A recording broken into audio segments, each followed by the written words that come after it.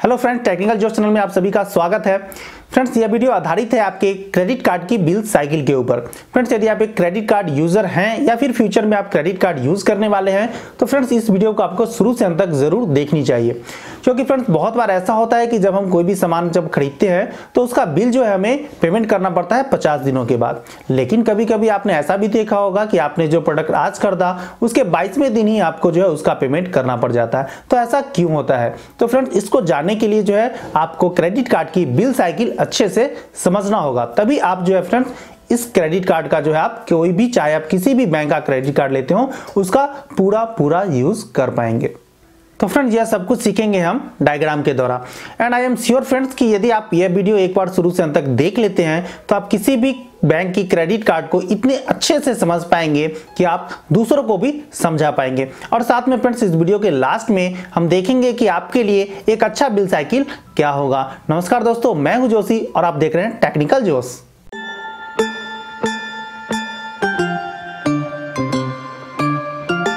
तो फ्रेंड्स सबसे पहले हम देखते हैं कि क्रेडिट कार्ड की बिल साइकिल आखिर होती क्या है।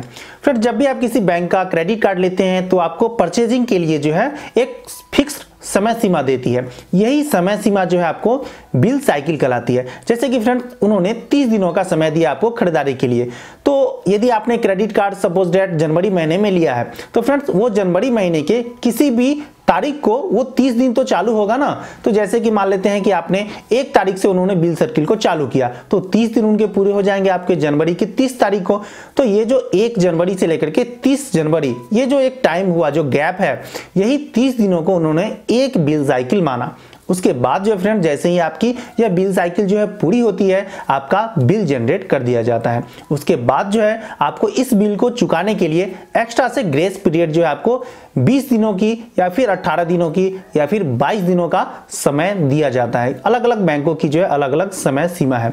फिर भी मोस्टली जो बैंक है फ्रेंड्स वो आपको बिल जनरेट के बाद उस बिल को चुकाने के लिए आपको 20 दिन का समय देते हैं। जैसे कि अगर इस केस में आप बात करें तो आपने, यदि आपकी बिल सर्किल 1 जनवरी से 30 जनवरी के बीच है तो आपकी जो बिल जनरेट होगी वो होगी 30 जनवरी को। और इसके लिए आपको जो है पेमेंट करने का जो अगला जो टाइम दिया जाएगा 20 दिनों का वो होगा 20 फरवरी।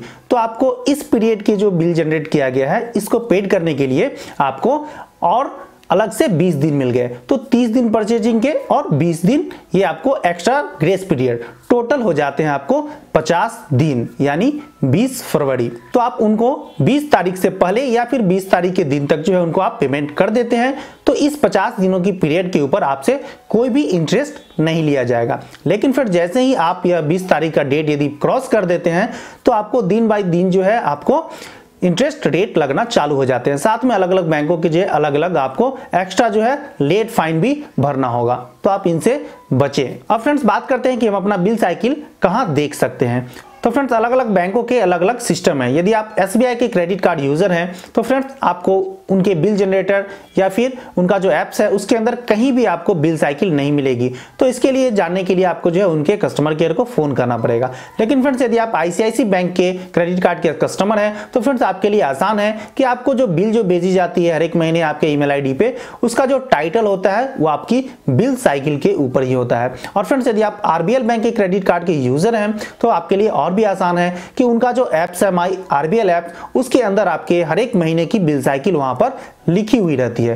तो इजी है। तो हर एक बैंकों के आप देख सकते हैं कि हर एक बैंकों के जो है अलग अलग है। यदि आपको उनके एप्स में कहीं भी बिल साइकिल यदि मिल जाती है तो अच्छी बात है, यदि नहीं मिलती है तो आप उनके कस्टमर केयर को फोन कीजिए, उनसे आप अपना बिल साइकिल जान सकते हैं। अब फ्रेंड्स बात करते हैं कि क्या हम अपना बिल साइकिल चेंज कर सकते हैं। तो जी हाँ फ्रेंड्स, आप अपना बिल साइकिल बिल्कुल चेंज कर सकते हैं। लेकिन फ्रेंड्स इसको चेंज करने का जो सिस्टम है वो अलग अलग बैंकों के अलग अलग है। बहुत सारे बैंकों में आप उनके एप्स में जाकर चेंज कर सकते हैं। जैसे कि ICICI बैंक है, इसमें आपको ऑप्शन मिल जाएगा कि आप खुद से ही कस्टमर केयर को भी फोन करने की जरूरत नहीं है, आप खुद से ही अपनी बिल साइकिल चेंज कर सकते हैं जब चाहे तब। लेकिन फ्रेंड्स बहुत सारे बैंक जैसे SBI हो गए, RBL बैंक हो गए, इनकी जो है बिल साइकिल आप खुद से चेंज नहीं कर सकते हैं। इसके चेंज करने के लिए आपको जो है कस्टमर केयर को फोन करना पड़ेगा और उनसे आपकी बिल साइकिल चेंज करने के लिए रिक्वेस्ट करनी पड़ेगी। अब फ्रेंड्स हम बात करेंगे कि आपके लिए एक अच्छा बिल साइकिल क्या होगा। लेकिन फ्रेंड्स उससे पहले जो है हम इस पूरे प्रोसेस को जो है डायग्राम के द्वारा एक बार और समझ लेते हैं। तो फ्रेंड्स हम अपने डायग्राम में एग्जाम्पल के लिए जनवरी का महीना लेकर चल रहे हैं। और फ्रेंड्स वैसे तो जनवरी में 31 दिन होते हैं, लेकिन यहाँ हम जनवरी में सिर्फ 30 दिन लेकर ही चलेंगे। इससे फ्रेंड्स आपका जो है आंकड़ा बिल्कुल सही रहेगा और आपको भी समझने में काफ़ी आसानी रहेगी। फ्रेंड्स जब भी आप किसी बैंक का क्रेडिट कार्ड लेते हैं तो आपको वो परचेज करने के लिए यानी कि खरीदारी करने के लिए एक तय समय सीमा देती है, जो कि एक बैंक की यदि बात करें तो आपको 28 दिनों की भी देती है, पर मोस्टली जो बैंक होते हैं वो आपको 30 दिनों की जो है समय सीमा देते हैं। यही समय सीमा जो है आपकी बिल साइकिल कहलाती है। तो फ्रेंड्स इस डायग्राम में हमने अपना क्रेडिट कार्ड का बिल साइकिल का फर्स्ट डे 1 जनवरी मान लिया है। इसे आप बिल प्रारंभ दिन भी मान सकते हैं। तो फ्रेंड्स जैसा कि हमने आपको बताया कि क्रेडिट कार्ड जो है आपको 30 दिनों की परचेज की समय सीमा देती है। तो फ्रेंड्स यदि हम फर्स्ट डे यदि हम 1 जनवरी को मान लें तो हमारा 30 दिन जो है पूरा हो जाएगा 30 जनवरी को, यानी कि फ्रेंड्स 30 जनवरी को हमारा परचेज का लास्ट दिन यानी कि अंतिम दिन होगा। और साथ ही फ्रेंड्स यह जो है हमारा बिल जनरेट दिन भी हो जाएगा, क्योंकि फ्रेंड्स आपको बैंक ने जो बिल सर्किल जो दी थी 30 दिनों की वो 1 जनवरी को यदि चालू होगी तो 30 जनवरी को जो है उनके 30 दिन जो है पूरे हो जाएंगे। तो इस दिन जो है आपको उनका बिल जनरेट कर दिया जाएगा इस बिल साइकिल का। चलिए फ्रेंड्स अब बिल जनरेट तो हो गया। अब फ्रेंड्स आपके मन में एक प्रश्न उठ रहा होगा कि क्या बिल जनरेट के तुरंत बाद ही हमें उनका पेमेंट लौटाना होगा? तो फ्रेंड्स इसका जवाब है नहीं। फ्रेंड्स जब भी आप किसी बैंक का क्रेडिट कार्ड जब लेते हैं तो आपको परचेज सीमा जो आपकी हुई बिल सर्किल उसके बाद भी आपको ग्रेस पीरियड जो है टाइम दिया जाता है आपके बिल को चुकाने के लिए। तो फ्रेंड्स मोस्टली बैंकों की यदि मैं बात करूं तो आपको बिल जनरेट के बाद लगभग 20 दिनों की जो है एक सीमा दी जाती है। फ्रेंड्स यहाँ एक बात मैं क्लियर कर दूं, 1-2 बैंक आपको बिल जनरेट के बाद केवल 18 दिन ही समय देती है आपको उस जनरेट हुए बिल को चुकाने के लिए, जबकि कोई बैंक जो आपको 22 दिन भी समय देती है। तो फ्रेंड्स पर मोस्टली जो बैंक होते हैं वो आपको 20 दिन देते ही देते हैं। यदि हम आईसीआईसी बैंक की बात करें तो आपको 20 दिन मिल जाते हैं बिल जनरेट के बाद। तो फ्रेंड्स यदि हम इस डायग्राम के एग्जाम्पल की बात करें तो 30 जनवरी को हमारा जो बिल जनरेट किया जाएगा उसमें हमारा ड्यू डेट जो है वो 20 दिन बाद की दी रहेगी, यानी कि फ्रेंड्स 20 दिन के बाद जो है हम फरवरी महीने में पहुंच जाएंगे। तो फ्रेंड्स हमारा बिल भरने का अंतिम दिन हो जाएगा 20 फरवरी। तो फ्रेंड्स आपको अपने क्रेडिट कार्ड का बिल हमेशा अपने बिल भरने के अंतिम दिन तक जरूर भर देने चाहिए। अब फ्रेंड्स हो सकता है कि आपके मन में एक प्रश्न हो कि हमारा जो अमाउंट ड्यू है यदि हम इसका पेमेंट करते हैं तो इसके अलावा भी क्या इस अमाउंट के ऊपर ये लोग कुछ इंटरेस्ट रेट लेते हैं? तो फ्रेंड्स एक बात मैं आपको क्लियर कर दूं कि आप किसी भी बैंक का क्रेडिट कार्ड लेते हैं तो यदि उसका भुगतान आप उनके बिल भरने के अंतिम तारीख को भी यदि आप कर दें तो ये आपसे कुछ भी इंटरेस्ट नहीं लेते हैं। 1 रुपए का भी एक्स्ट्रा इंटरेस्ट रेट आपको नहीं लगेगा यदि आप तय सीमा के अंदर इनको पेमेंट कर देते हैं। लेकिन फ्रेंड्स किसी भी कारणवश यदि आप अपना इनकी बिल भरने की अंतिम तारीख को नहीं भर पाते हैं, यदि आप इस केस की बात करें तो यदि आप 20 फरवरी को आप अपना बिल नहीं भर पाएंगे तो आप जैसे ही आगे बढ़ेंगे यदि 22 तारीख या फिर 23 फरवरी, आप डायग्राम में भी देखकर समझ सकते हैं, इसलिए हमने डायग्राम में रेड कलर से इसे सूचित किया है। तो आपको उसके ऊपर जो भी आपका जो पिछला जो अमाउंट ड्यू है उस राशि के ऊपर आपको उनके बैंक का जो इंटरेस्ट रेट होगा वो लगना चालू हो जाएगा। साथ ही फ्रेंड्स आपको कुछ फाइन भी एक्स्ट्रा जो कि फिक्स होता है फाइन, आपको वो फाइन भी भरने पड़ेंगे और आपका जो ड्यू अमाउंट हुआ उसके ऊपर इंटरेस्ट रेट भी भरने होंगे। अलग अलग बैंकों के अलग अलग इंटरेस्ट रेट होते हैं और फ्रेंड्स यह राशि आपको अगले महीने की जो बिल साइकिल होगी यानी 1 फरवरी से 28 फरवरी उस बिल साइकिल में आपको यह अमाउंट जोड़ दिया जाएगा, जिसका पेमेंट आपको फिर उसके अगले महीने यानी कि 20 मार्च को भरना होगा with interest and with fine. Friends अब हम बात करेंगे बैंक जो आपको कहती है कि मैं आपको 50 दिनों की क्रेडिट देता हूं, उसका क्या फंडा है? तो फ्रेंड्स इसके पीछे एक लॉजिक है जिसका जानना आपके लिए बेहद जरूरी है, तभी आप अपने क्रेडिट कार्ड का सही और पूरा यूज कर पाएंगे। क्योंकि फ्रेंड्स कई लोगों की शिकायत होती है कि बैंक ने क्रेडिट कार्ड लेते समय हमें 50 दिनों की क्रेडिट दी थी, लेकिन जैसे ही हमने 2 दिन के पहले एक प्रोडक्ट परचेज किया 2 दिन के अंदर ही उसका बिल जनरेट कर दिया गया और हमारी जो है ड्यू डेट भी केवल 20 या 22 दिन ही मुझे दिया गया। तो फ्रेंड्स इस लॉजिक को भी हम अपने डायग्राम से बेहद इजी वे में समझेंगे। तो फ्रेंड्स मान लेते हैं कि एक व्यक्ति है जिसने अपने क्रेडिट कार्ड का यूज करके 2 जनवरी या फिर 1 जनवरी को कुछ प्रोडक्ट खरीदा है। तो फ्रेंड्स इस केस में उसका जो बिल जनरेट किया जाएगा वो होगा 30 जनवरी को, और इस बिल को भरने का उसका अंतिम जो है तिथि दिया जाएगा उसको 20 फरवरी। तो फ्रेंड्स इस केस में उसको टोटल बिल भरने का अंतिम जो दिन जो होगा वो 50वें दिन होगा, यानी कि 20 फरवरी। 30 दिन आपको जनवरी के हो गए और 20 दिन फरवरी महीने के। अब फ्रेंड्स हम बात करते हैं एक दूसरे आदमी की जिसने अपने क्रेडिट कार्ड का यूज करके 28 जनवरी को कुछ प्रोडक्ट खरीदा है। तो फ्रेंड्स क्या इस केस में भी उसे फिर से 50 दिन मिलेंगे?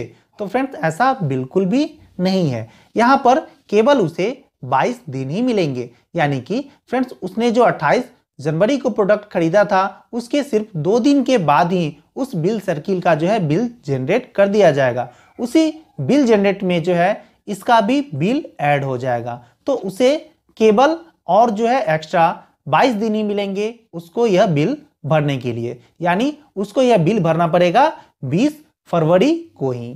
तो फ्रेंड्स आप देख सकते हैं कि इस केस में उसे केवल 22 दिन ही मिलेंगे। तो फ्रेंड्स इसका सीधा मतलब यह होता है कि बैंक जो आपको 50 दिनों की क्रेडिट देती है वो आपके बिल जनरेट के फर्स्ट दिन से जोड़ती है, न कि आपके लास्ट दिन से। तो फ्रेंड्स यदि आप अपने क्रेडिट कार्ड का भरपूर फायदा लेना चाहते हैं इनके 50 दिनों की, तो आपको बिल प्रारंभ होने के स्टार्टिंग के दिनों में ही परचेज करनी होगी। तो फ्रेंड्स इस तरह से आप उनका 50 दिनों का बेनिफिट ले पाएंगे मैक्सिमम। और फ्रेंड्स यदि आप बिल जनरेट के लास्ट दिनों में कुछ परचेज करेंगे तो आपको मिनिमम 20 दिन ही मिलेंगे। फ्रेंड्स अब हम बात करते हैं एक तीसरे केस की, क्योंकि इस केस में भी बहुत लोगों को डाउट रहता है। फ्रेंड्स मान लेते हैं कि एक तीसरा व्यक्ति है वो 2 फरवरी को कुछ प्रोडक्ट जो है परचेज करता है। तो क्या इस केस में उसे 20 फरवरी को जो उसका बिल जनरेट हो रहा है उसी में इसका पेमेंट करना होगा? तो फ्रेंड्स बिल्कुल भी नहीं। यहाँ उसे फिर से 50 दिनों की समय सीमा मिल जाएगी, क्योंकि यह उसकी दूसरी बिल सर्किल हो जाएगी 1 फरवरी से 28 फरवरी की, जिसका कि बिल जनरेट 28 फरवरी को किया जाएगा और इसके लिए उसका बिल भरने का अंतिम तिथि उसको दिया जाएगा 20 मार्च की। तो फ्रेंड्स आई होप कि आपको इस तीनों एग्जाम्पल से आपके सारे डाउट जो है बिल्कुल क्लियर हो गए होंगे और आपको पता चल गया होगा कि क्यों किसी को 50 दिन मिल जाते हैं और क्यों किसी भी प्रोडक्ट की परचेज के लिए हमें केवल 20 या 22 दिन ही मिलते हैं। अब फ्रेंड्स बात करते हैं कि एक अच्छा बिल साइकिल क्या होगा। तो फ्रेंड्स यह बिल्कुल जो है आपकी सैलरी के ऊपर डिपेंड करती है, क्योंकि फ्रेंड्स आप इनको पेमेंट तो तभी दे पाएंगे जब आपकी सैलरी आपके हाथ में आ जाएगी। अलग अलग लोगों के सैलरी जो है अलग अलग डेट को मिलते हैं, उसके अनुसार से यह आपका वेरी करता रहता है। तो फ्रेंड्स जैसे कि मान लेते हैं कि आपका सैलरी 1 या 2 तारीख को आता है किसी भी महीने को, तो आपको जो है इनका पेमेंट का लास्ट डेट जो है वो 2 दिन बाद का रखनी चाहिए। जैसे कि आपका सैलरी अगर 1 या 2 मार्च को आता है तो आपको उनका लास्ट जो है पेमेंट डेट जो है वो कम से कम 4 तारीख या फिर 3 तारीख जरूर रखना चाहिए मार्च को। क्योंकि फ्रेंड्स इससे क्या होगा कि जैसे मान लेते हैं कि कभी कभी आपका जो है सैलरी वो 1 या 2 दिन अगर लेट भी आता है तो लास्ट डेट तक जो है आप उनको पेमेंट जरूर दे पाएंगे। चलिए फ्रेंड्स इसे भी हम डायग्राम से समझते हैं ताकि आपके लिए समझना आसान रहे। तो फ्रेंड्स मान लेते हैं कि आपकी सैलरी 1 या 2 तारीख को मिलती है। तो फ्रेंड्स आपके लिए एक अच्छा बिल साइकिल जो है, मैंने इसको समझाने के लिए जनवरी, फरवरी और मार्च इस तीनों के बीच का जो है पीरियड ले लिया है। तो फ्रेंड्स आपके लिए एक अच्छा जो बिल साइकिल होगा वो 14 जनवरी से लेके 15 फरवरी तक होगा। इस बीच जो है आपका यह 30 दिनों की एक बिल साइकिल हो जाएगी। तो फ्रेंड्स इस केस में जैसे ही आपका 30 दिन पूरा होगा 15 फरवरी को आपका बिल जो है वो जनरेट कर दिया जाएगा। फिर फ्रेंड्स यहाँ से जो है आपको ग्रेस पीरियड टाइम जो है वो लगभग 20 दिनों की दी जाएगी। तो इस केस में आप जो है मार्च महीने में पहुंच जाएंगे। तो आपका 15 फरवरी से लेकर 3 मार्च यह पीरियड जो है आपको 20 दिनों का होगा। तो फ्रेंड्स फाइनल जो आपका बिल भरने का अंतिम दिन हो जाएगा वो होगा 3 मार्च को। तो फ्रेंड्स इस तरह से बैंक के अनुसार से आपको बिल भरने का टोटल टाइम हो जाएगा 30 डेज बिल साइकिल की और 20 दिन ग्रेस पीरियड की, टोटल 50 दिन हो जाएंगे यानी 3 मार्च को। और आप इस तरह से अपना पेमेंट उन्हें आसानी से दे पाएंगे क्योंकि आपकी सैलरी आपके हाथ में होगी। और फ्रेंड्स आपको इस 50 दिनों की पीरियड के लिए कोई भी इंटरेस्ट रेट नहीं लगेगा, लेकिन आप जैसे ही यह 3 मार्च पार करेंगे आपको इंटरेस्ट रेट लगना चालू हो जाएगा। फ्रेंड्स, आपको हमारी यह वीडियो कैसी लगी प्लीज कमेंट करके जरूर बताएं। फ्रेंड्स, आई होप कि आपको यह वीडियो पसंद आई होगी। तो फ्रेंड्स, इस वीडियो को लाइक कर दीजिए। आपके लाइक से मुझे काफी मोटिवेशन मिलती है, जिससे कि मैं आपके लिए इस तरह की वीडियो बना पाता हूं। और साथ में फ्रेंड्स, आप अपने दोस्तों को भी इस वीडियो को शेयर कर सकते हैं। और फ्रेंड्स, यदि आप हमारे चैनल पर नए आए हैं और इसी तरह की वीडियोस देखना पसंद करते हैं तो फ्रेंड्स, आप हमारे चैनल को सब्सक्राइब कर लीजिए, साथ में नोटिफिकेशन बेल भी दबा लीजिए, ताकि फ्रेंड्स इस तरह की वीडियोस आपको हमेशा अपने फोन पर नोटिफिकेशन के रूप में मिलती रहे।